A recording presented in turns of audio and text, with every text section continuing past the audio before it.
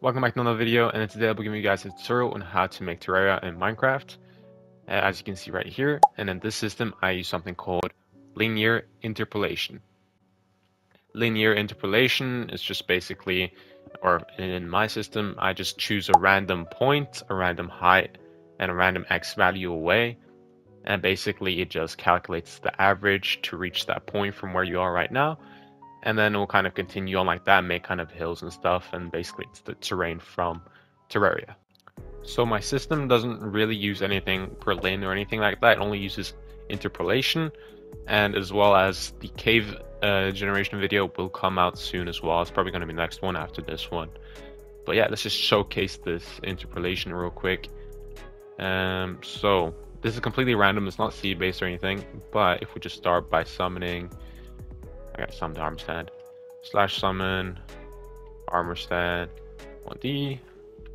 It will just start like this, and it'll just randomly continue on forever until you stop it with like /kill, or if you add any other scoreboards or anyhow. Of course, you can adjust the numbers. Right now, it's going very high upwards. Of course, you can adjust the numbers to make it, different. But as you can see, it's pretty cool. Let me just kill this real quick. Kill at E. And as you can see right here, it just makes this cool little wavy terrain. There's some kind of triangle terrain here and there as well, and like some flatness. And it's pretty cool, I guess, as you can see right here.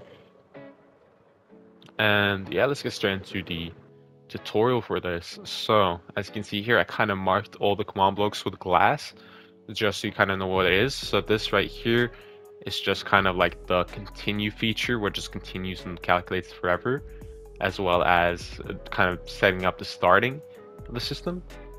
This right here is the main calculation. The red is the main calculation of the system. Whilst these two are just like TP and counting X. And then these are just the fill values, or like just the filling. And these are what actually TPs, the armor stand, as well as that one is just negative, positive and negative. And yeah, let's get straight into the tutorial. As for scoreboards, are going to appear right here on the screen. And let's get straight into the tutorial. I'm not going to add this one right here because that's only for the action part, which is not really needed. So I'm just going to show this one right here, or show the actual commands, So this, just copy this, and don't mind that sign there. Copy this. You can just this one you can adjust the numbers there. This one you can also adjust the numbers. And here, just copy this, and this is basically for the starting and continue function. Now for the actual math.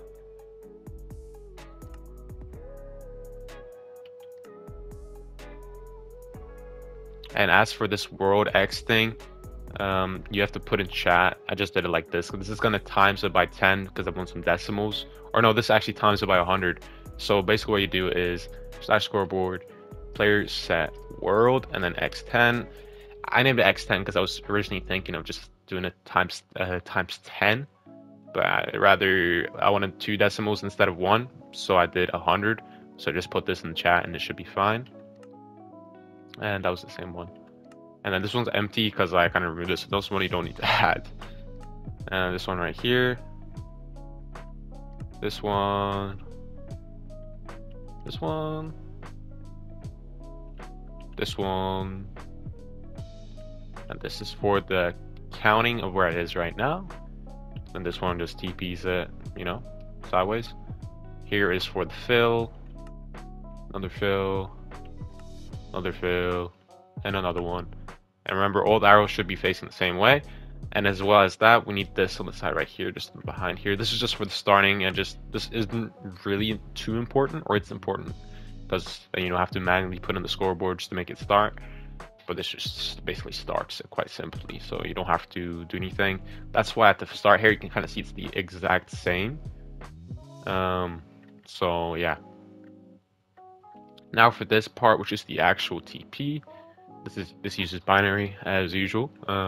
It's gonna be very repetitive, and the reason why this is only 10.24 instead of 1024 upwards is because we times the previous number by 100, if you remember correctly. And that means here we have to divide it by 100, so we actually get the decimals we need. And yeah, then it removes the 1024. I'm just gonna go through these really quickly so you guys can stop and pause the video to copy this. As you can see, and this.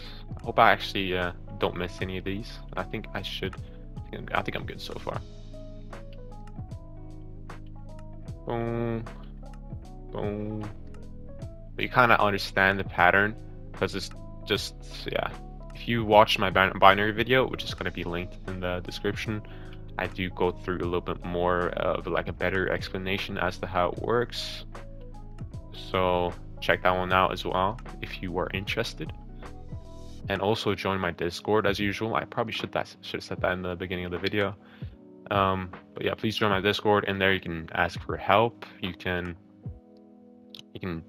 showcase your own stuff, and you also get like leaks, or not leaks, but like sneak peeks of what I'm doing right now and my current projects, and as well as you get notifications when I'm streaming and uploading videos. Bro, there's so many. Okay, I'm gonna go through these a little bit more quick now.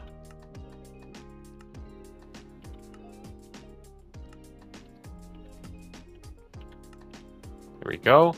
And then the final command block right here, this just TPs the armor stand to itself, so it doesn't bug downwards or upwards. You don't really need it, but I recommend adding it just in case. And that's basically the whole video. Let's just showcase another example before I end the video off. But I do hope you guys enjoyed the video. Please join my Discord. And as always, I'll see you guys next time. Peace out.